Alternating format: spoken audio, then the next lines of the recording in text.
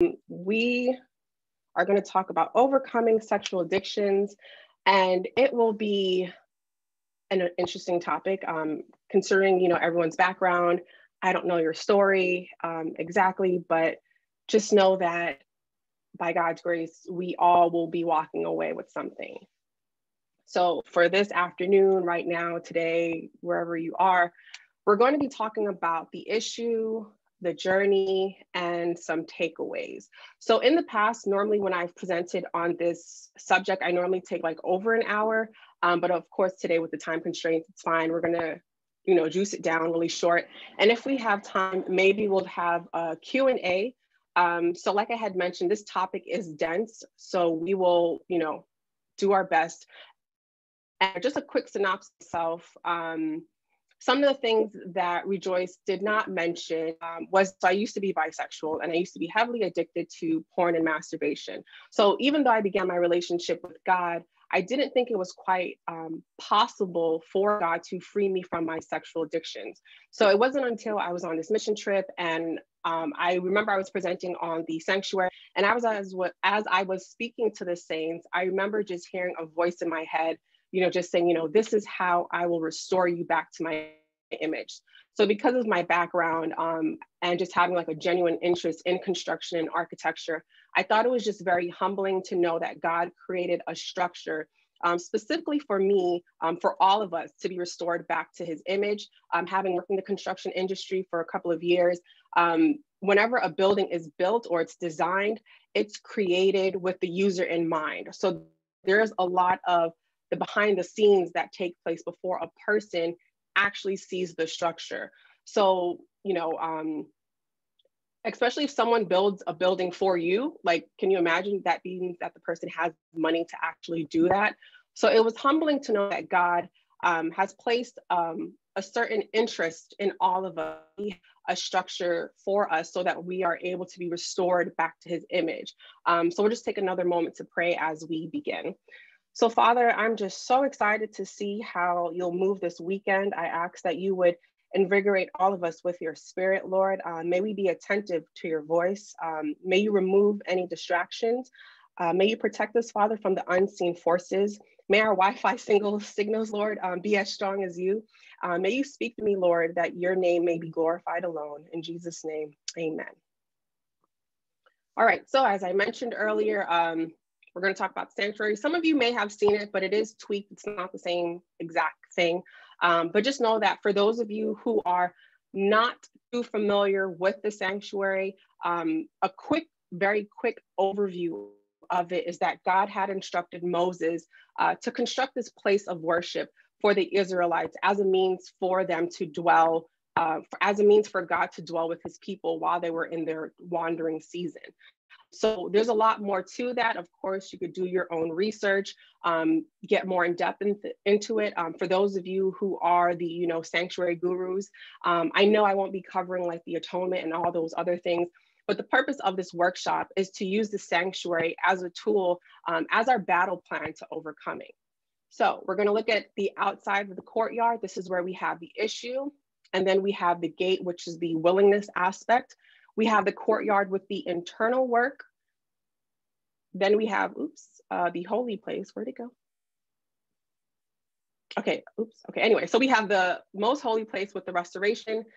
And then we have fences where we're going to talk about boundaries.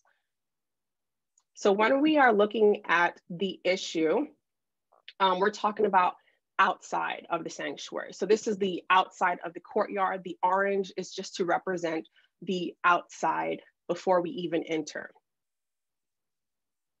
So in Numbers 3:38, we're told, but those that encamp before the tabernacle toward the east shall be Moses and Aaron and his sons, and the stranger that cometh nigh shall be put to death. So before even going into the sanctuary, every type of person was outside of the sanctuary. So we have before, meaning the surrounding areas. We have Moses and Aaron and his sons. So we're talking about the Israelites and the believers. And then we also have the strangers the non-Israelites and the non-believers. So this message is not necessarily just exclusive for the Christian only. People who were outside of the sanctuary was everybody who were just doing a lot of things. So some of those things that you know that you are not supposed to be doing. So we're going to be looking briefly into sexuality and then get into the practical tips to overcoming and maintaining your victory. So 1 Corinthians 6:18, I'm sure we are all familiar with flee fornication. We keep hearing flee, flee, flee. And I'm sure some of us are like, why should we flee when this feels so good? I did not grow up in the church. So when I started attending church and I started hearing, the term flee fornication, I was like, okay, I don't have fornication, so there's nothing for me to flee from, failing to realize that I was all up in the promiscuity at that time. So when we're looking at fornication, an outline of the biblical use of the term fornication coming from the Blue Letter Bible. Whenever they're using the term fornication, we're talking about incest, adultery, actual fornication, the premarital sex aspect, the homosexuality, the bestiality, pedophilia, prostitution, etc. So there's various usage in the Bible, and this is to encourage you to look it up for yourself and to pay attention to the context in which fornication is used. So when we break it down even more, the fornication, and we look at the Greek meaning of it, it means porneia. So it's literally telling, flee porneia. If you want to take off some letters, you'll get flee porn. But even when scripture tells us to flee, we still find ourselves chained to this thing. Sin takes us further than we expected.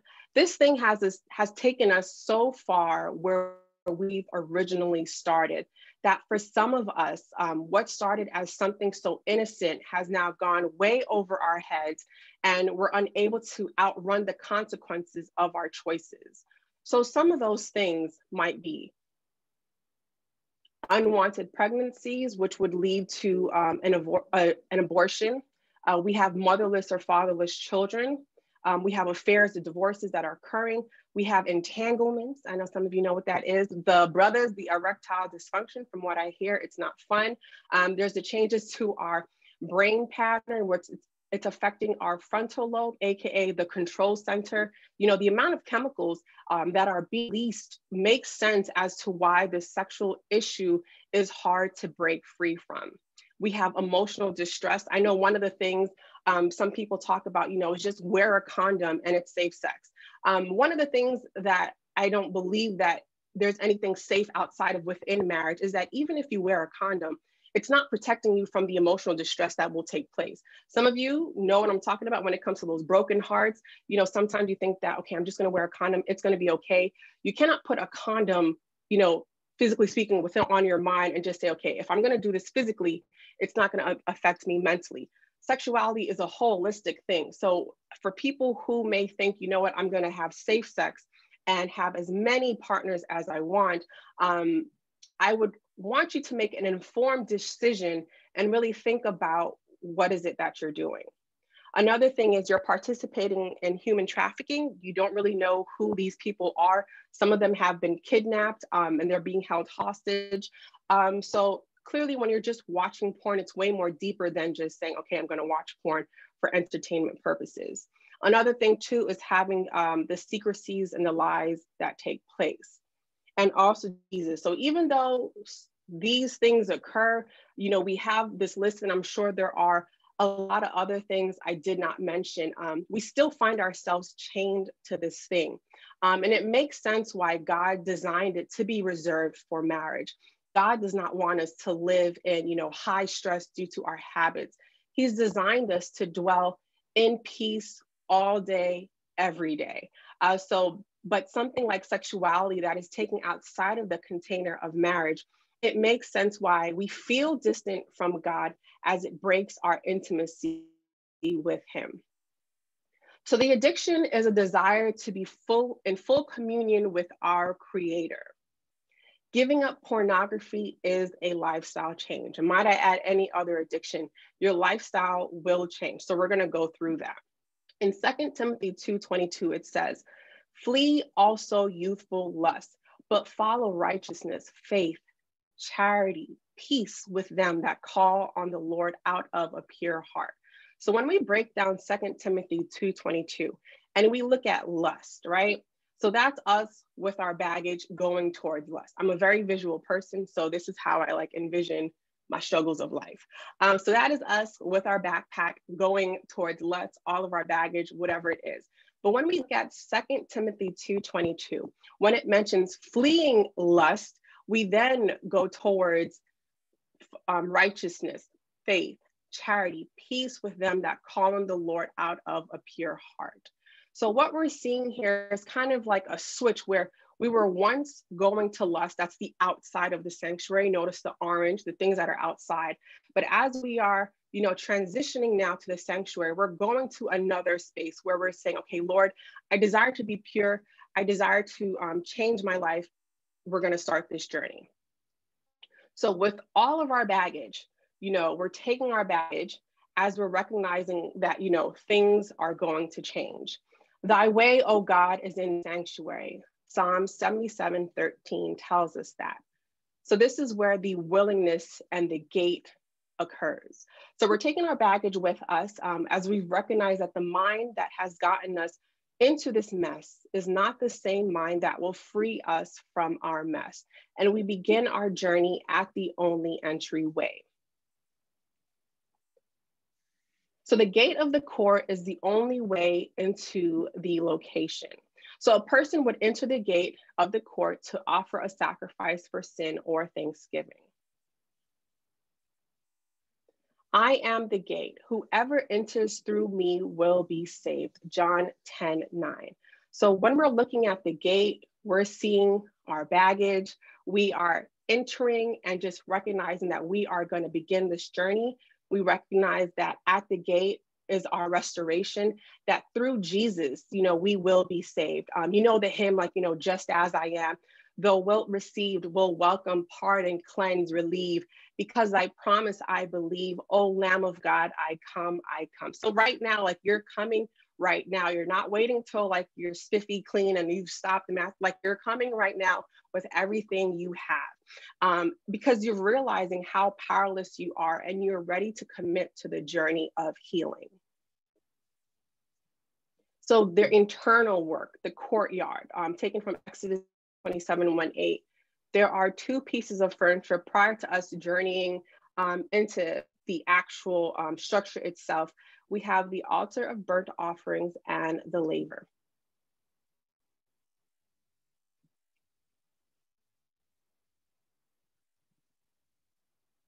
So God required the people to offer a sacrifice for their sins.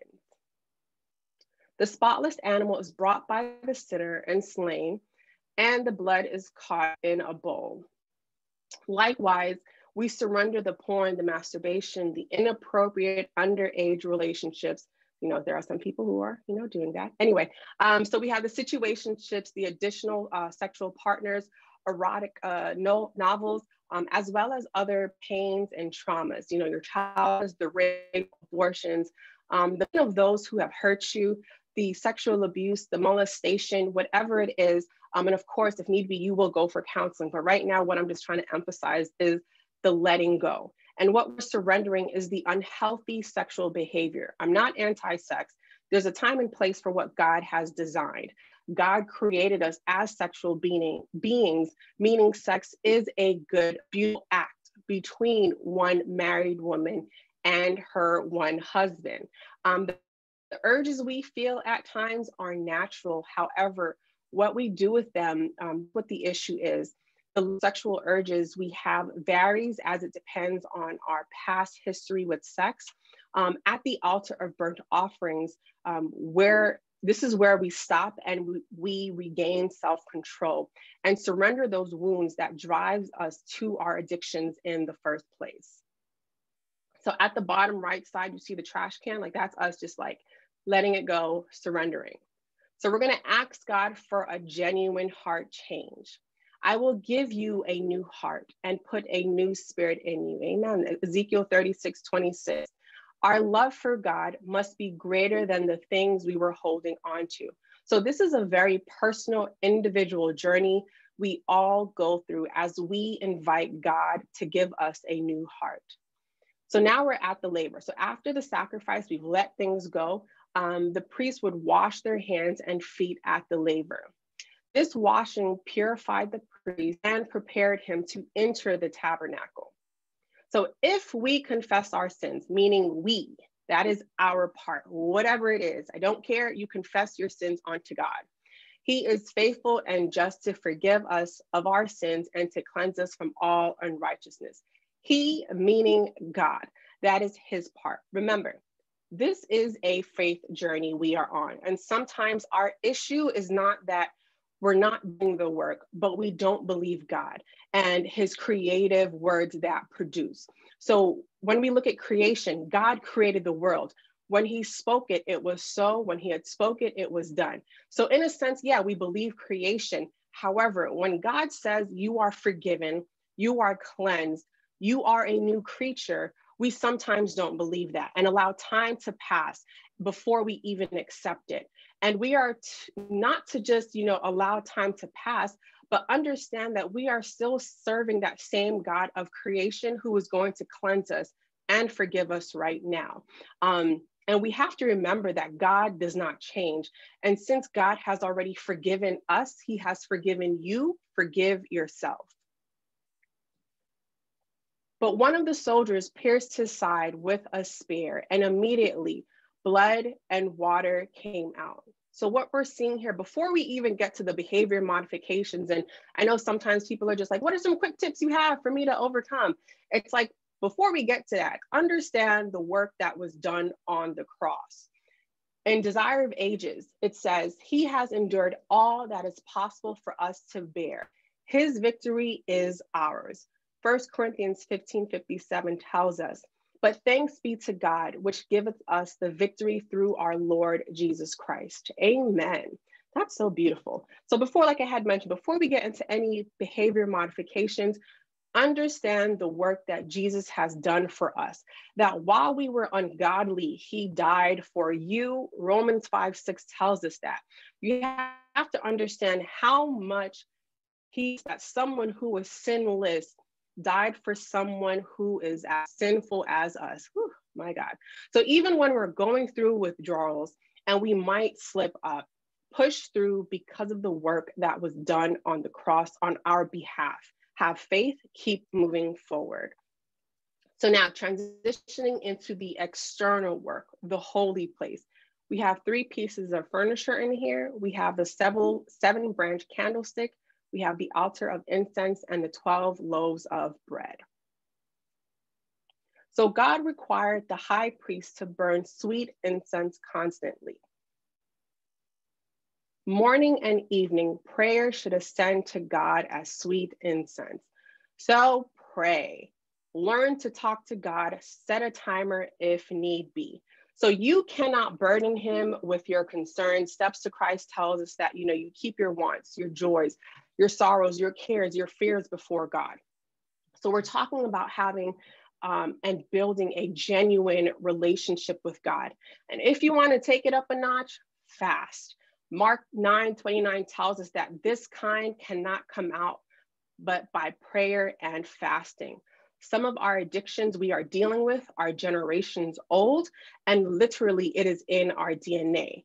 Put yourself on a weekly schedule of fasting once a week and doing it weekly. Try it out for a month.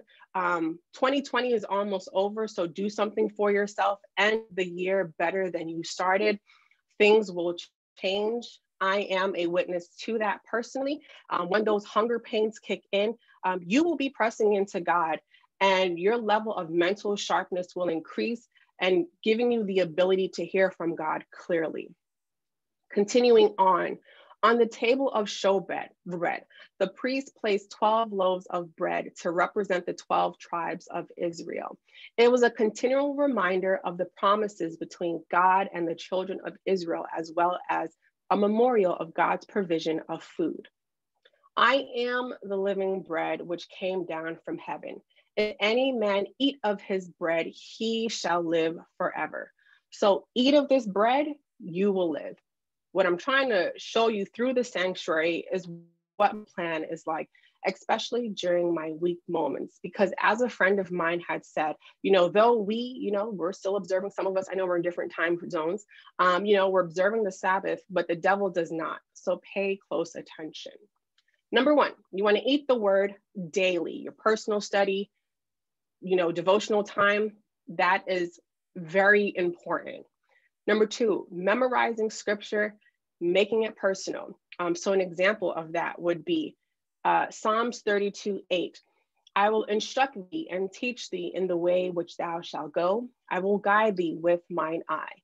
So one of the things I would love to do to make scripture personal for me is to put my name anywhere the pronoun is and just making it come alive. So that would read as such. I will instruct Kezia and teach Kezia in the way which she shall go, and I will guide Kezia with mine eye. So God's word is living. So this verse is one of my go-to. I remember those moments when I would feel super lost. And in this verse, God is reassuring me that his very eye is upon, so I'm learning to make scripture my medicine. Number three, Bible-based I am affirmations. 2 Corinthians 5:17. So an example of this is I am safe, Psalm 91. So this is where our identity comes from. His words define our values, not the amount of sexual partners you have. Your identity comes from the one who is consistent and has created you. So as you're learning more of God, you're learning more of who you are. So when you know God, you will know yourself. Number four, find where God is calling you. John 17:4 tells us, I have finished the work which thou gavest me to do.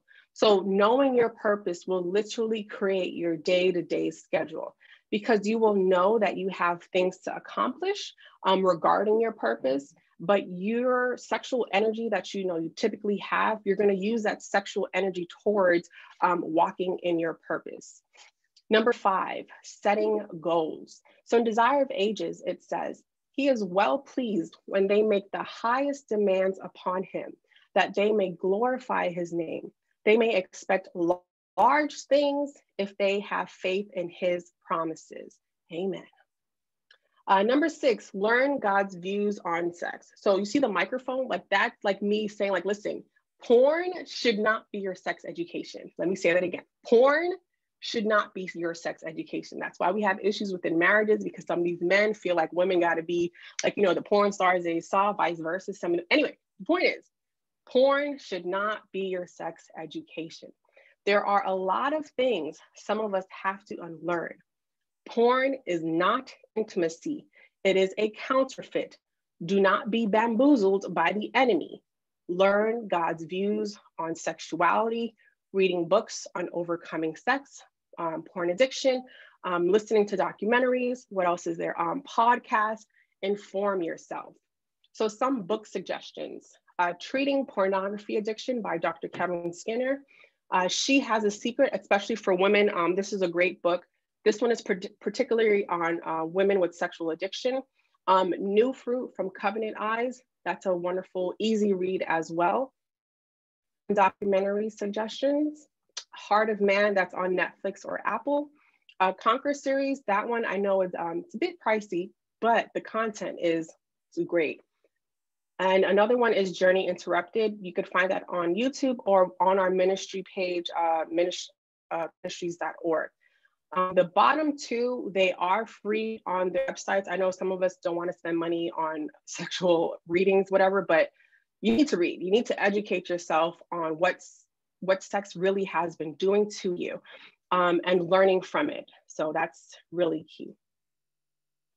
Number 7, know your family tendencies. So David, we know he had many wives and concubines. We are well aware of Sister Bathsheba. And then we have Solomon. We know Solomon was well out there having, 700 wives, having the princesses, having the 300 concubines, like this man was out there, right? And then we have Rehoboam, which was the son of Solomon, had 18 wives and 60 concubines. So just seeing how that is, David, his son was Solomon, Solomon, his son was Rehoboam. We're seeing that it's in the family, it's in the bloodline. So knowing your family tendencies is a part of knowing thyself. Whatever may be our inherited or cultivated tendencies to wrong, we can overcome through the power that he is ready to impart. Amen. Number 8, understand your body. So your cycles, your feeling, your arousals, your triggers, traumas, emotions, sleeping pattern. It is important for you to know. 2 Corinthians 2:11 tells us, lest Satan should get an advantage for us, for we are not ignorant of his devices. So one of the acronyms, BALTS, it is bored, angry, hungry, lonely, tired, stressed, or sad. If you take this recovery seriously, I'm telling you, your level of self-awareness and emotional intelligence will improve. For my lady friends, it is very important for us to know the time of our month.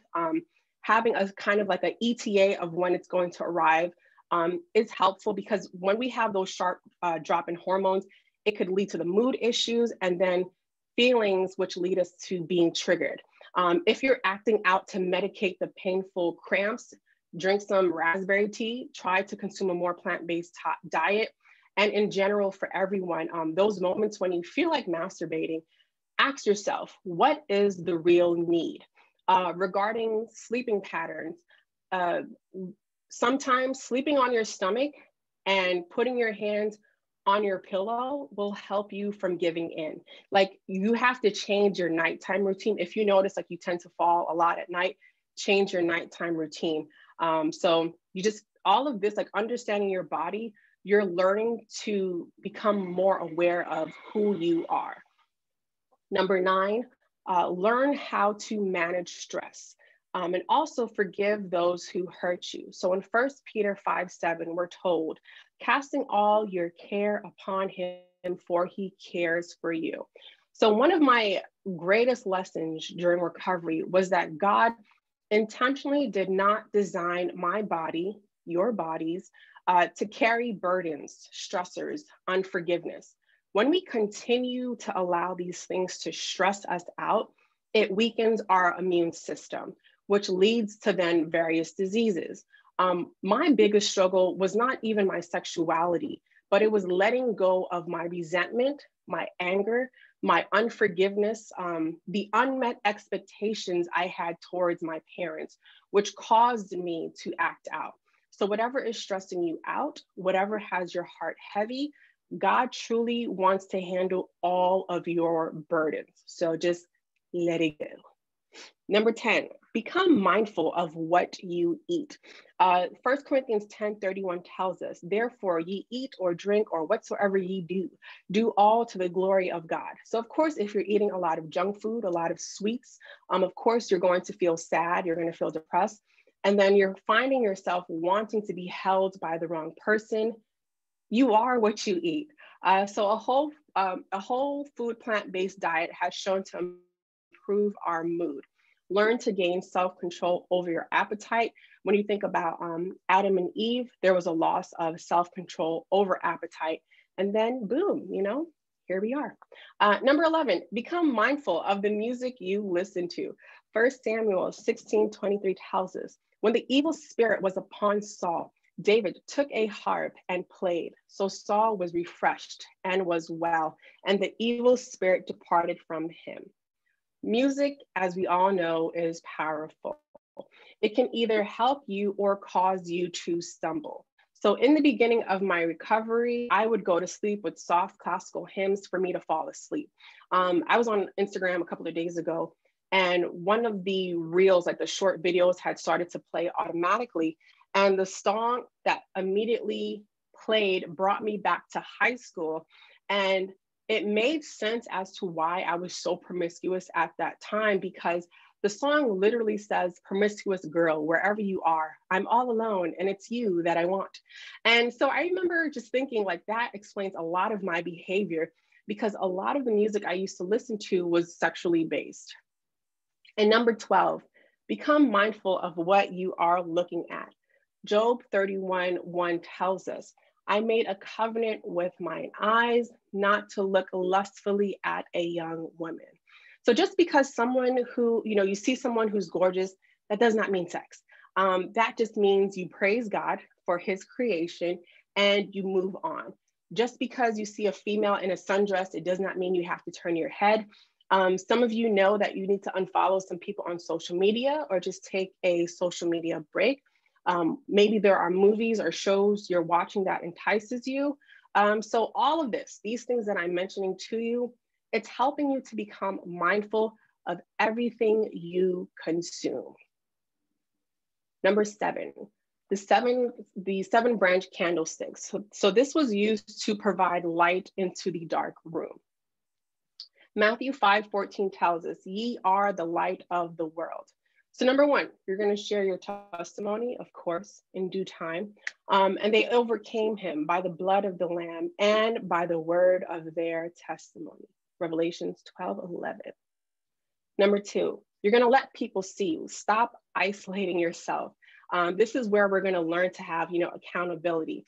So for some of us, as you know, we like to keep to ourselves, especially as porn lovers. We love to isolate. But it's important for us to get out there. I know, Corona's in town, but you can meet people, not Instagram, what do you call this? FaceTime, Zoom, how we are like right now. But you need to have an accountability crew. You need to have community. God will help you and make it clear to you who to open up to over time. Because over time for myself, I've realized that my accountability crew has expanded over the sense. So healing happens in a safe, trusted community, especially during those moments of withdrawals. A Christian counselor, therapist, if need be, helps tremendously as well. But do not let your shame stop you from growing. Accountability is everything with this particular struggle. Learn to have healthy, platonic, non-physical relationships with others, especially of the opposite sex. There's nothing wrong with having, genuine friendships, but just make sure there's no hidden agendas. That's where things get sticky, when we have hidden agendas and we've been, castle building in a sense. But just learn to keep sex out of the equation. Number 3, be in the moment. 2 Corinthians 10:5 tells us, casting down imaginations, bringing into captivity every thought to the obedience of Christ. So this verse is teaching us to be present in the moment, to stop, replaying old sexcapades or fantasizing. Sometimes we literally have a war going on in our minds. Philippians 2:5 tells us, let this mind be in you, which was also in Christ Jesus. Number 4, journaling. I've come to appreciate journaling. It's kind of like a tangible way for me to see what's going on in my head and to understand, what I'm feeling, which then helps me from relapsing. Hence why I mentioned earlier to understand what you're feeling so that it helps you to break the cycle of continually going to the porn or your sexual partners. Number 5, moving. Or, move your body. So you're gonna, go jogging, go for a walk, work on getting a 6-pack. I don't know, like whatever, just move, to the married folks, rebuild your sex, your sex life. We want the dopamine that honors God, not the dopamine that is produced from watching porn or having multiple sexual partners. Learn to release your frustration in a different, healthy way. Remember that God has designed our minds with plasticity. It can change for the better as we build healthier habits, but become active in sweat producing workout. Number 6, work, hobbies. Colossians 3:23 tells us, and whatsoever you do, do it heartily as to the Lord and not unto man. So learning a new skill, be faithful in the work God has called you to. If you don't like where your current role or job is, do something about it, but don't feel stuck or trap. Gain a hobby, learn an instrument, spend time in nature. When you're in nature, you'll really learn how things grow, that things take time to grow. Likewise, you take time to grow. And number 7, volunteering, help someone get out of your head and serve in some sort of way. So now, as we are entering into the most holy place, this is where we're going to talk about the restoration within the Ark of the Covenant. So the jar of manna reminded the people that God constantly provides for them. So in Exodus 16:15, we're told, "It is manna. This is the bread which the Lord has given you to eat." Joshua 1:8 tells us, "This book of the law shall not depart from your mouth, but you shall meditate in it day and night, that you may observe to do according to all that is written in it. For then you will make your way prosperous, and then you will have good success." So this verse is helping you to figure out what to do with your new open time, those time slots that you used to use, for watching porn, sexual partners, whatever it is, for something wholesome. We are looking for success. Your answer is right here. You have an opportunity to bring your mind, your finite mind, in direct contact with the infinite mind. Your time before the maker should be a time of refreshing.